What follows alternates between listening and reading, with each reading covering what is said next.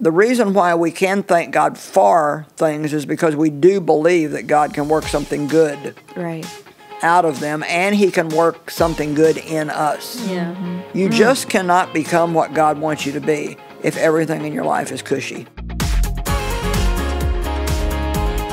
Hi friends, welcome to Joyce Meyer's Talk It Out podcast, where Joyce teaches the Word of God in her practical, no-nonsense way, and my friends and I talk about the real stuff of living it, and we hold nothing back. I'm Ginger Stocky with Aaron Cluley and Jay, three friends who are all in very different stages of life, but know the importance of having honest, loving women around you. And when we need a little extra help, our wonderful friend, Miss Joyce, is here like she is today to walk us through. They're needing more and more help. I'm having it's true. There is no denying. Yeah. There's so much truth. Pretty soon it's going to be like an everyday occurrence. Right now it's once a month. So consider yourself one of the girls. Come on in here and let's talk it out. Last week we started by the fruit of the Spirit, beginning with talking about the fruit of the Spirit. And that is all about what God's Spirit gives us, but we're responsible to help cultivate it and make it grow in our life. And Joyce, we hit some really good stuff last week, and you're going to help us finish a long list of all the rest. I told you earlier, with no way we're going to get to all those. Last week, if you missed it, we talked about peace, patience, and humility, and it honestly, it was kind of ouchy. Yeah, it's painful. A little painful. But Jay, just for you, we've got some guacamole. I see we've got chips, guacamole. because she talked about being an avocado. That's her fruit.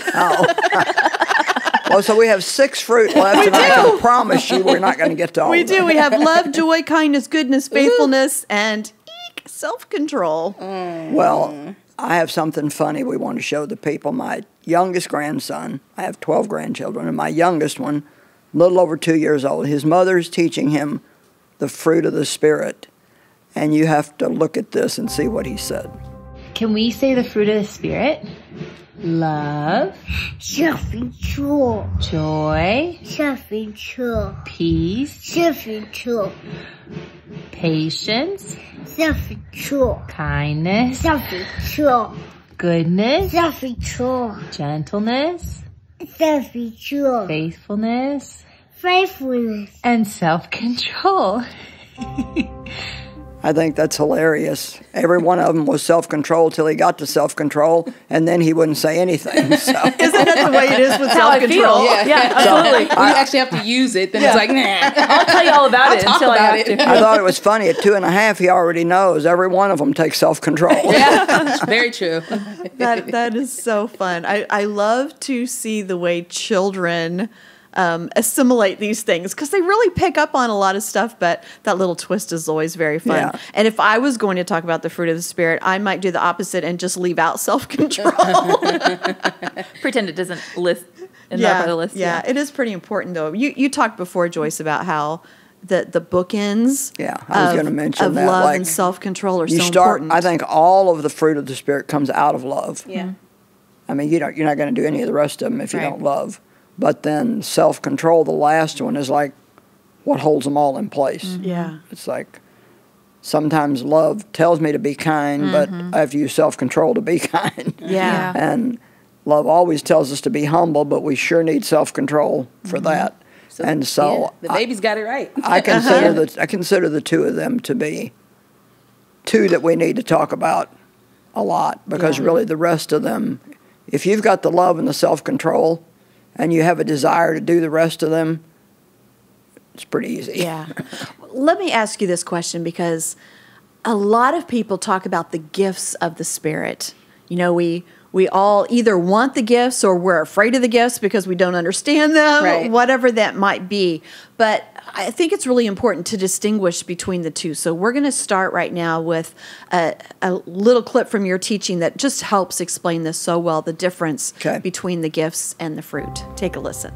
In God's kingdom, we are not known or applauded by the gifts that God gives us, but what God looks for is fruit. He looks for character. He says you will know them by their fruit. The world admires gifts. Boy, if you can do something that the world think is great, you're in. But God admires character. Gifts are easy, they're given. We're not better than one another because we can do something that someone else can't do. We must learn to live deeper. Either make the tree sound healthy and good and its fruit sound healthy and good, or make the tree rotten, diseased, and bad and its fruit rotten, diseased, and bad. For the tree is known and recognized and judged by its fruit. Fruit. We need to learn how to be fruit inspectors. We need to live deeper. We need to look deeper at the people's lives that we're around and the people that we get hooked up with. You know, a peach tree, you know that a peach tree is a peach tree because it bears peaches, right? A peach tree doesn't go around with a megaphone yelling, I'm a peach tree! I'm a peach tree! Oh, look at me! I'm a peach tree! Yeah, well, where's your peaches? Well, that's what happens with Christians. Oh, I'm a Christian! I say hallelujah, praise the Lord, thank you, Jesus. I cast out devils, whoa-ho, I'm a Christian. Yeah, well, where's your fruit? You're known by your fruit. Are you helping anybody? Are you patient? Are you loving people? Are you a giver? Are you quick to apologize? Are you gentle? Are you faithful? Are you sticking with something and refusing to give up on anything? How do you treat people? Those are the things that are important to God. Somebody say amen. Amen. Amen. I love that you went deeper with the fruit of the Spirit, because it's easy to run through them, love, joy, peace, patience, kindness, and just kind of gloss over them. But you got into forgiveness. I mean, the things that come out of the fruit are the things that we have to do. So when you're talking about living deeper, I think that's so important, and not just seeking after those gifts, right, but being who He wants us to be. I went through a phase. I was in the church when there was a phase going through about the gifts of the Spirit. And everybody wanted to know what their gift was. Mm-hmm. What's your gift? What's my gift? Let's compare gifts. And God just began to show me that you don't know people by their gifts. Right. I mean, my gift to teach and preach is a gift that God gave me. You know, so if you read in Romans 12, it says, don't think more highly of yourself than you ought to. Mm-hmm. And it talks about the gifts. And so we have to realize that, you know, Jay sings, I preach, Ginger has a lot of creative gifts, Aaron has a lot of creative gifts. We don't all have the same gifts, but they're not our gifts. Right. Yeah. They're really gifts that God has given us, so we don't need to compare ourselves with one another. Yes, we want to use our gifts, but gifts are given, fruit is not given. The seed of fruit is given, but it has to grow. And like, for example, humility is a fruit that only grows under trial. Oh, You that's can't. the truth. You can't. Here it comes again. I'm sorry. I'm sorry. I had it wrong. Patience. Patience. It comes from a Greek word that says it only grows under trial, and that's why people don't ever want to pray for patience, because they know if they pray for patience, you'll get a problem that you have to solve. I actually had that on the way here today. Why is that whenever we talk about something, we're going to start getting absolutely tempted or tried, or just God saying, are you actually going to do this, or are you just going to talk about it to somebody else? Yeah. So I had 2 people pull out in front of me today on my way to work so hard that I had to slam on the brakes. Everything went flying to the front of the car. You know, the first time you're like, okay, thank you, God. The second time you're like, what is going on? Yes.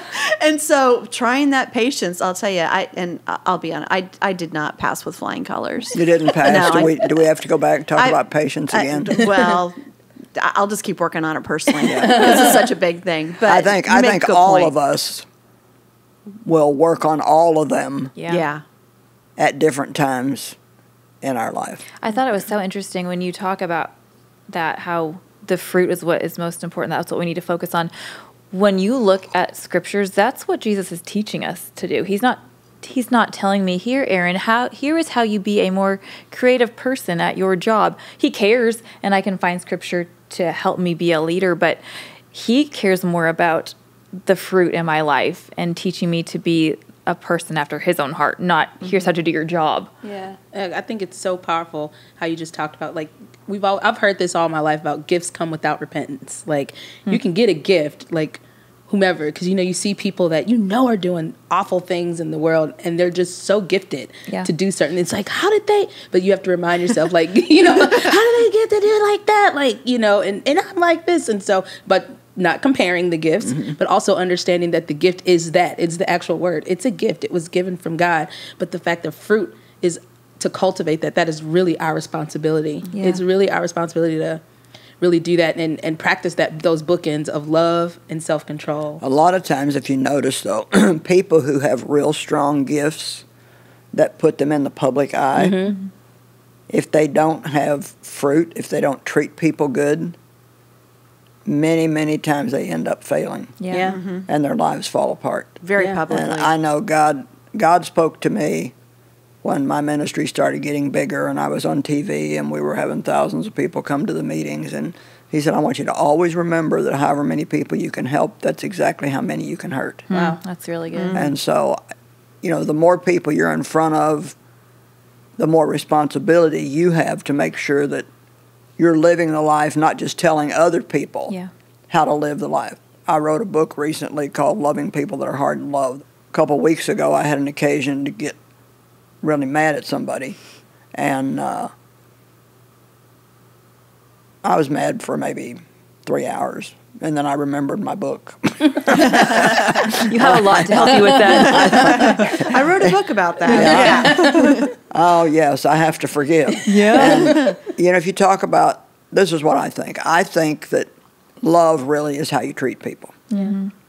It's giving, it's kindness, it's gentleness, it's humility. It's really all the rest of the Spirit. So I talk about them like bookends. All the fruit of the Spirit come out of love, but they're held in place by self-control. That's so good. That's love would require me to be humble, but if I don't feel like being humble, then I need self-control to do what I feel. And I really would love to see people study the fruit of the Spirit more, because I think it is extremely important. I mean, when Jesus said, you will know them by their fruit.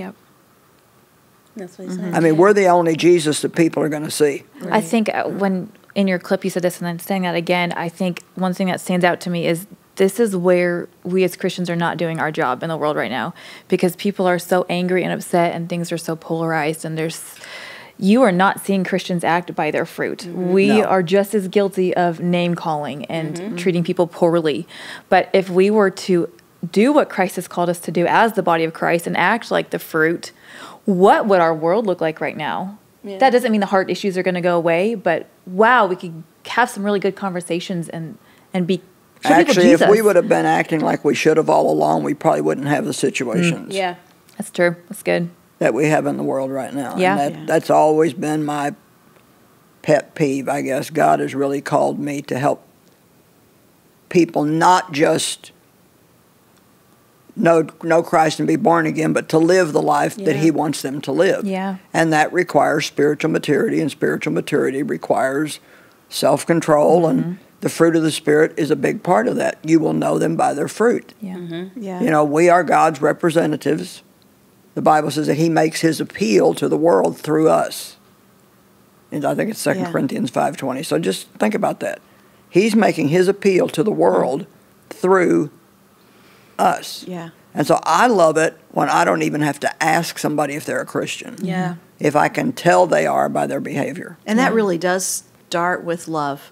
It does. Like you said, it kind of is all of those other things rolled up into what love is. And I'm so grateful that the Bible describes all of these things for us and equips us in a way if we choose to use it. Like the love chapter, 1 Corinthians 13, talks about the fact that love is patient, love is kind. It takes all those other fruits of the Spirit, and love is the foundation of all of it. So let me ask you all this. When love is hard to find in your life, when love is hard to come by, how do you stir it up? What do you guys do?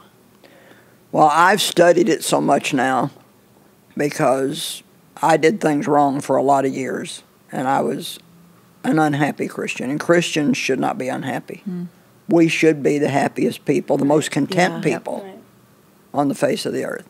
And I was not content, and I was not happy.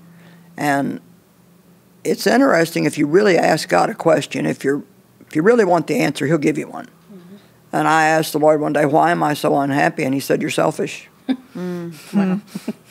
That's an answer. You know, love is not self-seeking. Yeah. Love is all about trusting God to take care of you while you take care of other people. So I've studied love so much that it's been a priority for me for a long, long time. And that doesn't mean that I always hit it 100%.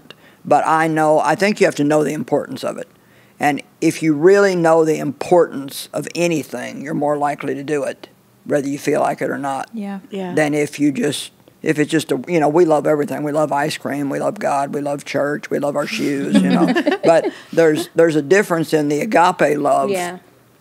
He's calling us to love as He loves. Yeah. And every one of those fruit we see in God's character. He's kind. He's gentle. He's all those things that love is. So He's not asking us to do anything that Jesus didn't come and do. Yeah. And not only that, He helps us do it if we cry out to Him. When I had that thing happen a couple of weeks ago, it was like, because I know now how important it is to forgive. I mean, I know it. I've taught on it so much, preached on it so much, studied it so much, wrote so many books on it, read so many books on it. It's like, really, the Word of God will save you. Yeah. It says in James that the Word of God will save your soul. And the Word of God will change you and it will save you. But it's not, you can't just hear it for 20 minutes on Sunday morning. You have to be a diligent student of the Word of God. I'm working on a little project right now called 40 Things the Word of God Does for You. And it's amazing, but it can't, you have to know it by revelation. Yeah. And you have to learn to meditate on the Word of God. And so, and I just pray that people would understand that if you would take 30 minutes diligently every day and study the Word, and then maybe another 30 minutes throughout the day meditating on the Word. And meditate just means to roll over and over in your mind. And I tell people, if you know how to worry, you know how to meditate. And only you meditate on the Word of God. Well, Philippians 4:6 is my go-to place when I get anxious or worried. Immediately I'll start meditating on that scripture. And so I think if people are finding it hard to do, they need to either get their Bible out and look up the scriptures if they don't know them, or if they've studied it enough, they will know them, and they'll. The Holy Spirit brings them to your mind. It's like they pop up when you need them. I did what you said too, and I think it's so important is when we're missing something in particular in our life to study it in the Bible, to look for it, and to ask God for more of it. And I remember a time where, you know how the world is, and I just wasn't seeing a lot of love around me. And I was saying, God, where is all the love that you're filling the world with? And I remember very clearly, like you did, I remember just this feeling of you start sharing more of it and you'll find more of it around you. Right. And that it comes down so much to what we do in our own life when we're looking for it outside of ourselves. God wants to start in us. I've noticed whenever I'm feeling like I'm not receiving it, or if I'm feeling like I'm not really giving it out, I immediately go to the fact that somehow I'm disconnected from Him. Like there's a disconnection because I usually stop and like reflect on the fact that God is love. Right. And like it's that simple. Like God is love. And if I'm feeling any lack in myself, or if I'm feeling like nobody loves me, or like, or I don't like anybody, like honestly, like then I'm like I'm not connected to God. I'm not connected to Him like I need to. So I will like pull back, meditate on the scripture, meditate on His love, and ask Him simply just to fill me up. Don't you think joy's the same way? Yeah. As one of the fruit of the Spirit? When we don't have joy, it's exactly what you said. Also, we need to reconnect with Him. It's a disconnection because all of the fruit they're Him. It's Him. And if I'm lacking in any of them, it means that I am lacking him. And that's the harsh reality, is like, no matter how much I tote around I'm a Christian, which honestly these days, what I'm finding out with a lot of people that I've been interacting with after going through this past season of my life, because I've been very different with how I've approached people. Like, I'm way less judgmental. I'm way less Jesus pushing, I'm way less that. And I really want the fruit to show. Like, and so a lot of that means I've shut up a lot. Like, I don't say much of nothing, but I let people talk to me. And what I'm noticing is that people are gravitating more to me. Like, I don't have to tell them I'm a Christian, because honestly, the word Christian these days, a lot of people don't like it. Like, it's a deflector to people. And so the fact that I'm learning how to cultivate the joy and cultivate the love, man, in this season where I felt the least amount of love, I'm like, God, let your love just show through me. That so many people are drawing towards me that need love. I'm like, huh? What about me? Yeah. Okay, I hear you. I'm like, what about me feeling it? But like, God is like teaching me how to love people, and I'm getting so much more fulfillment from that cultivation and being able to give it out to people. I think I had a similar experience to you last year about the same topic of love. I was praying, and the world was on fire, and like, God, what are you doing here? Show me something. I need to know what you're still here, right? And so he brought the word love up to me. And so I just went through the Gospels and just read all about what is Jesus saying about love, and how is he acting that out? And he does it just like you're saying, Jay. He's going and sitting with the least of these, and he's not judging, and he's not criticizing, and he's so humble and gracious, and he doesn't have all these words to say, because I kept thinking like, I need to have paragraphs of encouragement to tell people, and he just was with them where they were. But he's also so honest. Yeah. When somebody's not doing what they need to do, he will let them know, and in few words, really well chosen, very straightforward, but still in love. Yeah, I love the way he communicates, because it's not like whatever you say goes. No. This is truth, so I will stand up for what is right, but it's not, I don't want to make anybody upset. No. But I'll still love you through this. Yes. Yeah. And so that's kind of what I learned the past year. But I love the verse that you shared, 1 Corinthians. Love feels really big to me. Like, that's a really big concept to grasp. So I like that one, because it says, here's what that means. Here's your definition of love, as like a checklist. So are you being this? No. Are you being that? No. I got one on the list, so let's try for another one today. But that's kind of a practical thing I like to do. Yeah. I think if a person did nothing but focus on love for the rest of their life, We'd be busy. well, to be honest, I don't think you would have any other sin problems. I totally agree. Yeah. Because if you walked in line, I mean, God doesn't sin, and He is love, and so I think that every sin somewhere is because you're not paying attention to love. Yeah. Well, we mentioned joy a little bit. I love joy. Joy is just one of those really important things. And sometimes when we're so far down, joy just seems unattainable. But we have to remember that God doesn't talk about joy the same way He talks about happiness or anything temporary. It does come from the seed that He gives us, and then we develop it from there. So from there, going to kindness. Kindness is a hard one in the world today too, don't you think? Yeah. People are pretty crude and rude today. Somebody told me recently, said, you need to do a seminar just on manners. I mean, it's like people out in the world today they just don't have manners. I mean, some of the stories that people tell me who work with the public, I mean, a couple of my granddaughters work at a fast food restaurant, and they said, you would not believe the way people can act if you just don't give them enough ketchup packets. Yeah. Oh, It's wow. like, Yeah. It's like people are just ready to explode. And it's not that hard to be a little bit kind to people. Yeah. I think kindness is a lost art somewhat, because even though it's a fruit, but I'm saying it's kind of lost in this culture, because we're used to getting things quickly. Yeah. Like, this is like a very fast-paced world, and so that's where I think a lot of patience lacks, and a lot of kindness, because everybody's just on the go. And so one thing that I tried to keep instilling in my daughter, just be kind. Like, Yeah. say thank you. Say please. Those are like lost things that I don't think. And I grew up in a time, my parents, if I didn't say yes, ma'am, no, ma'am, yes, sir, no, sir, to any adult, you know, like I would get in trouble. And so I raised my daughter the same way. She still says it now. People get offended because they don't want, you think I'm old? Like, it's no, I'm just saying, I'm just trying to respect, you know, like, but I think that just that art of kindness, like I still do it. I don't care. I'm like, thank you. Yes, ma'am. No, ma'am. Yes, sir. It's just kindness. It's just being gentle and kind. Yeah. I think joy comes from being thankful too. Yes. I really believe that if you're having a cranky day and you're unhappy, you're probably unhappy because you're thinking about what you don't have and what people are not doing for you.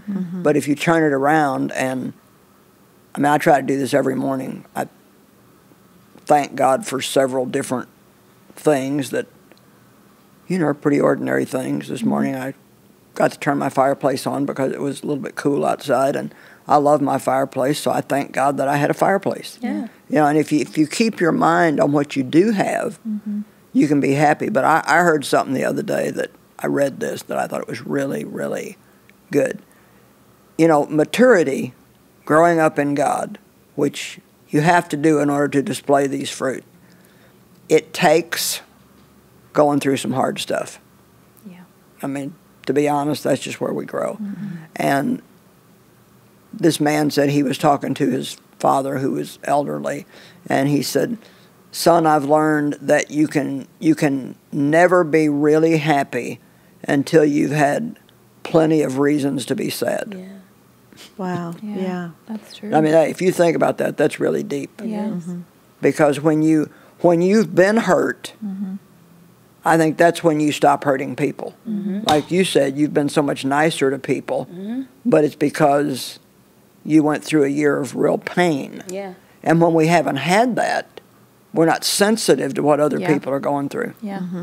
One thing I love about joy, I think it connects really well to peace, because we can be going through something terrible and traumatic and whatever it is, but you can still have joy because we have the peace to know that God's taking care of it. That doesn't mean my circumstance is great, but to me, I can feel that joy, and sometimes I wonder, like, Aaron, why are you smiling right now? You should be crying, but I know that God's taking care of it, so it's like an unspeakable joy because I have that peace. You know, I think they work together. Yeah, and there's something beautiful about the fact that the Bible tells us that the joy of the Lord is our strength, and we don't often connect joy with being strong. But Love the that verse. joy of the Lord is something that gives us strength. That's incredible. Well, It does feel like a weapon, like you're fighting Exactly. back. And if joy is the opposite of sadness, then that makes a lot of sense to me, because I've been sad.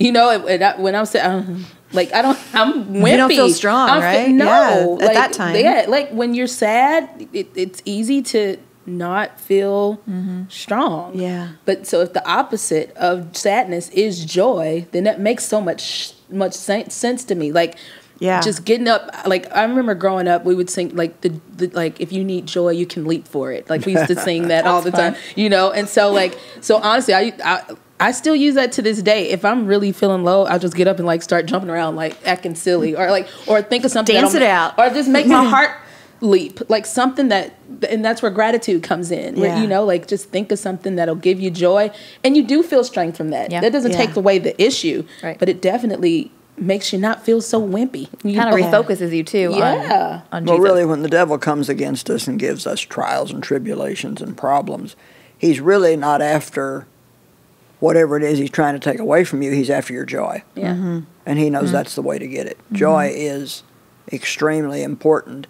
And this may sound like something that people think, no, that wouldn't work, but you can actually make your mind up in the morning. I'm going to be joyful today. I'm going to have a good day. I'm going to be happy with what God's given me. I'm going to be content. Because in Colossians 3, it says, set your mind and keep it set on things that are above. So the thoughts that you have early in the morning sometimes set you up for the whole rest of the day. Yeah, that's why the enemy makes a bid for your thoughts sometimes before your feet ever hit the floor. And so I've kind of learned over 45 years, it's a long time. I mean, I was so stupid in the beginning. And But I've learned over 45 years that the Word of God actually will work if you work it. Yeah. If you do what it says. So set your mind and keep it set on things that are above. And that doesn't mean sit around and think about heaven all day, but it means to think of the things that God would want you to do, but you have to do that. So you can take a little time before you ever get out of bed in the morning and think, okay, Lord, I love you. Thank you for another day.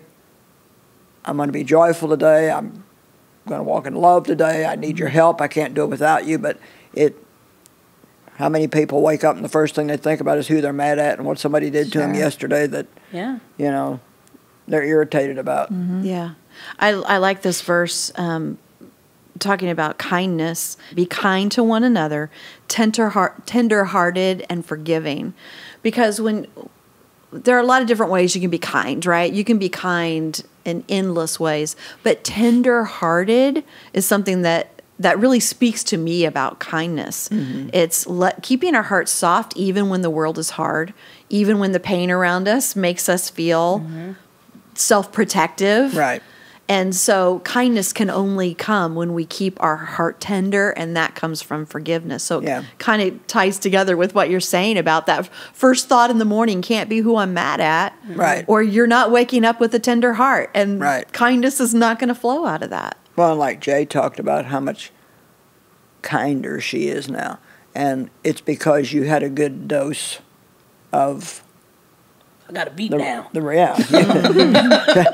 Sometimes you got to get that hardness beat out of you. And, you know, God never is trying to be mean to us, but I'm going to do a speaking engagement later this week, and I'm going to teach on the raising of Lazarus from the dead. But the main thing I'm after is I love the part where it says that Jesus knew that Lazarus was sick. So because he loved him, he waited 2 more days until he went. No, I mean, it doesn't. No, it doesn't. No, see, it's like we got to pay attention to that. Because he loved him, he didn't go help him. And so that. And see, because why did he do that? I don't like it. Because there was something deeper. Yeah. He was after. There was a greater lesson that he wanted to teach Mary and Martha. Now, you know, I tend to be a rescuer. So I would have wanted to ran real fast and rescued poor Lazarus. But how many people rescue their kids and they think they're helping them? Sure. And really what they're doing is just enabling them to keep the bad behavior that they have. That just shows the self-control that Jesus had too, because of how much he loves us. Yes, as a parent, you want to run to your kid, but he knew what was better for them, right? Hold back. And Mary and Martha both were, Lord, why? If you would have been here, why weren't you here? Why did you let me go through this? And you know, the Bible says you're to thank God in things, but it also says you're to thank God for everything.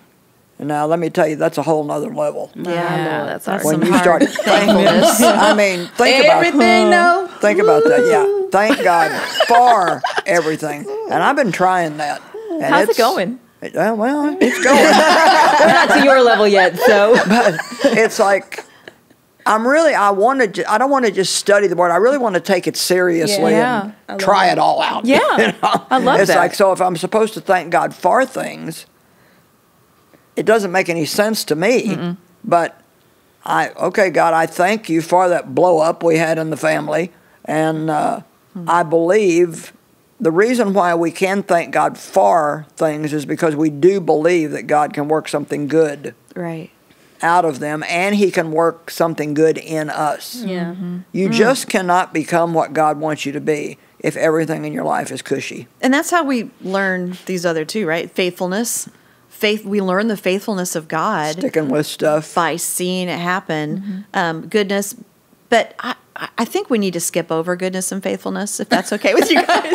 Only because there's so much to talk about with self-control. No, I prefer the other two. Thank you for the offer. Okay, anything you guys want to say about goodness and faithfulness before we move on to self-control? No, they're great. We probably need the rest of the time for self-control. I think you're right. I will say this, though with faithfulness, like being consistent, That's something that I'm like, that a part of my self-love journey. Yeah. Just being consistent, like being faithful. Like God said, if you're faithful over few, he'll make you ruler over much. So like just learning how to be more faithful and consistent with things it's helping hugely me. important. Yeah. Hugely important. So, yeah. Yeah. So it takes self-control to do that. But exactly. Ta-da. Yeah. Nice transition. Thank you. So we should know we're headed in the wrong direction when we hear ourselves say, I know I should do this, but. Yeah. But. I know I shouldn't do this, but. I know I shouldn't talk about this, but. What we're really saying is I know what's right to do, but I'm not going to use any self-control to do it. Oh, I had one of these last week. And it was something that someone did. And it wasn't a terrible deal. It was annoying, but I knew in my heart that God did not want me to talk about it. He did not want me to tell anybody about it. And that was one of the hardest self-control things I can remember having in a long time, because I just wanted to talk about it. I wanted to tell my husband. I wanted to tell my daughters. Do you know what this person did? And it was a huge factor of self-control. Nobody knew. It was really just between me and God. I totally agree with you. That's one of the hardest things in the world to do, is to not tell anybody what somebody did to you. I've had that test. It's not many easy. times. Yeah. So anyway, that was one of those self-control hard things that I had to deal with. I've sat in the car in my garage like more times than I can probably count, like fuming, angry at whatever the situation was, so badly wanting to pick up the phone and call a friend to just tell about whatever just happened, the person did to me or whatever. Yeah. And so strongly I can feel the Holy Spirit saying, do not pick up that phone. I can hear your teaching in my mind. Do not pick up that phone. Go. What do you say? Go to the throne, not the phone? Yeah. Okay. So I'll just sit in my car until I am ready to get out without making that choice, because I know once I do that, I'm not going to go back to him. I'm not going to go, him being the Lord, and talk to him about it. I'm going to move on with my friend, and we're going to vent and feel better that way. So I used to work for somebody that was really not very nice, and so there was a lot of office, and God really dealt with me about not being part of that. Don't talk about him. But I would go home and talk to Dave. And one day the Lord said, it's not a matter of who you're talking to, it's the words that do the damage. Yeah. And so see, when we're putting those words out there, those are words then that the enemy can turn around and use against us. That's why it's so important. That's huge. To cover people. Yeah. Love covers a multitude of sins. And this was not something that person would have ever known that I said. Yeah. Because that wasn't the point. It wasn't about hurting that person like you're saying. But God was having you cover them. Yes. Wow. And you got the whole thing with Noah and his sons when his one son, when he got drunk and lay in his tent naked, and his one son went in and saw him and ran back out and told the other two brothers. The other two brothers walked in backwards with a cover and covered his nakedness. And the son who uncovered him got a curse, and the other two got a blessing. Yeah. So. And it's funny how self-control, like in this season for me, like I'll be 40 in a little bit. So I'm doing like this 40-day fast of sorts, just to get towards it. And one of the things in the 40-day fast is like me working on not trying to fix stuff. Like, because I love, like I've talked about this before, but I love a good resolve, like even in music, da-da-da-da-da. No, like don't leave us hanging. Like end it, Yeah. And so even if there's a something tense going on with me and someone, like I want to be like, okay, are you good? Okay, like I always want to do that. And so even with my daughter, like she's 18 and honey, she's grown, I guess, so and I just want to like touch and ask questions, and what God is teaching me right now is like I don't. Like, and so it's a lot of this time is me being hands off of others and hands on with me. Like, and that's I'm not used to that. I've lived the opposite way. You know, like all my life I've lived hands on everybody else and don't touch me. Like, you know, so like that's the self-control of not having that resolve and trusting that God's gonna fix it and he's gonna resolve it in his time, whenever that is, 2 days later maybe. You know, when you live that way for 40 years, it's a lot of self-control to start to change some of those little things that God's asking us to work on. Yeah, because a lot of the fixing things that I thought God told me to fix. And he probably did, some of them, but some of them. Maybe not all of them. Some of them. But I mean, but the mentality of thinking that, okay, all this stuff that I was fixing, you know, and resolving, like I thought that was God, but now God's telling me, keep your hands off in this particular time frame. And just really focus on you. Work on cultivating your fruit. Work on cultivating the things that I've told you to do for you. So it's hard. We have to remember that we all still have a flesh. Oh yeah, we sure do. And it's never going to want to do the right thing. Now, if you do the right thing enough, long enough, then it will finally shut up. Like my husband has worked out for 60 some odd years. And so, of course, he looks amazing. People, I wish I looked like Dave. Well, he didn't get it wishing. You know, he got it through self-control. I never hear him say, I don't feel like working out. I don't want to work out today. Even if he felt that way, he wouldn't say anything. He would just go and do it. But it's because he's done it so long. And so some of these things like that are hard, areas that are hard to have self-control in, we have to realize that our flesh is going to fight against us until it's completely dead. And the only way you kill it in an area, which the Bible does say, kill the flesh, in Colossians, in the Amplified Bible, the only way you can do that is you can kill anything if you don't feed it. But every time you give in to it, you feed it. And the only way you ever can get free from it is to not feed it anymore, and then it finally loses its strength. God, it brushes up against your pride, though.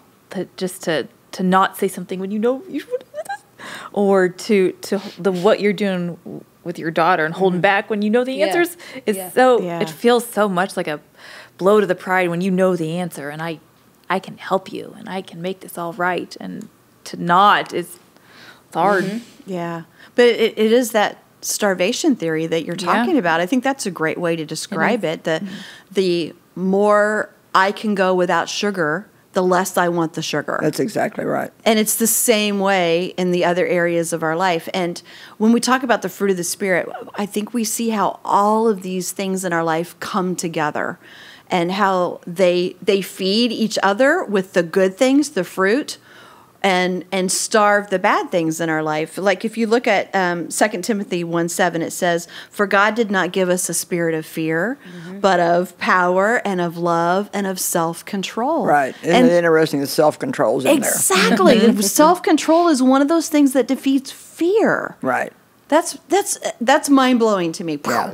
I think it's interesting because I've learned that scripture so many times. It was in a sound mind. And it's just, but a sound mind is self-control. The Amplified Bible brings that out. Exactly. But that's what I'm saying. Like that. Like if you're thinking properly, it's so you're self-controlling your mind. Well, you're thinking properly. You're thinking, I don't feel like doing this, but I know what I should do, and so I'm going to do with God's help what I should do, not what I feel like doing. And your flesh is going to have a fit. It's just like a little baby when you take its pacifier. It'll scream and yell and, you know, give me my sugar, give me whatever it is. But every time you don't feed it, and that was always really helpful to me, every time you don't feed it, it gets a little bit weaker. So I have to share this story since you brought up pacifiers, because we were just with our grandson this week, and his mom is starting to wean him from the binky, the pacifier. And so the new rule is the binky stays in the bed. So he can have it at nap time and at bedtime, but the binky has to stay in the bed. Well, I got him up from his nap one time. I pulled the pacifier out of his mouth. I put it down, and I turned around, and it was in his mouth again. I was like, what happened? How did he do that? He was like a little magician. And so the next day, I really watched to see what he did. And when I got him up, he had a pacifier in his mouth and 2 in his hand. And as soon as I pulled one out, he just popped another one in. And he did that 3 times, just popped another one in. And he had a whole pile of them in his bed that he was hoarding. And that's how we are. Well, we're kind of like that. We've got our backups. Yeah. That's how we are, especially with self-control. We can find all sorts of ways to manipulate it to get what we want. Yes. It's hard to let go of some things in our world. You know, the bottom line is, I was just sitting here thinking, a Christian, every person who's listening or watching who is a Christian, our whole goal should be to please God every day. Mm-hmm. It's not about us, but to please God every day, knowing that if we do that, then He can use us to bring other people into the kingdom. Mm. Yeah. If we didn't have a purpose here, when we're born again, He would just bring us up to heaven and we could bypass all this. Mm-hmm. But God works through people, but not fleshly people. You can't. Back in the Old Testament, there was never any anointing oil put on the flesh. You can't anoint the flesh. You can only anoint the spirit. So Joyce, give us a word of encouragement as we close to continue to develop the fruit of Spirit in our life. Okay, well, I think I would focus on love and self-control. Let's just take those 2 out of 9. Let's just take those 2 and realize that every time God wants you to do the right thing, the devil's going to try to get you to do the wrong thing. But keep in mind that principle that every time you say yes to God and no to the enemy, or yes to the Spirit and no to the flesh, in the beginning it's really hard. It's like, say if you decide to stop, you're not going to talk bad about people anymore. Like you had your one situation. Mm-hmm. So let's just say you decide, I'm going to live like that. Okay, well, in the beginning, it is going to be so gut-wrenchingly hard, and you'll fail a number of times. That's why you got to stick with stuff, stick with stuff, and then just keep at it and keep at it and keep at it until that thing no longer has control over you, and then I can promise you God will give you a new assignment. So really, we're never going to be perfected to where God doesn't need to deal with us, and don't get your panties in a bunch when God deals with you. Just be thankful that He cares enough about you to not leave you the way that you are. Yeah. Well, we'll all be better off for it. It won't always be real comfortable along the way, especially when our panties do get in a bunch, because that is not comfortable. It's miserable. So, yeah. It's embarrassing to pull it out. But it's an excellent point. The more that we starve those needs, the fleshly desire, the more the fruit of the Spirit can grow in our lives. Thank you all very much. Thank you. You're welcome. Really helpful stuff. So we want to tell you that we have a free resource for you so that you can find out more about the difference between the fruit and the gifts that we've been talking about. It's called Understanding Gifts versus Fruit. It's a free audio download. So if you go to joycemeyer.org/talkitout, you can grab that. You can also watch past episodes. You can head over to YouTube to watch too. Subscribe. Make sure that you don't miss any episodes. Tell your friends about it. And we are so glad that you were here with us. We have a lot of fruit that we can all develop together in our lives, and it just gives us more and more to talk about. There's always a story to share. That's right. Always. Thank you all. Appreciate it. We'll see you next time. Bye-bye. Go get today's free resource at joycemeyer.org/talkitout.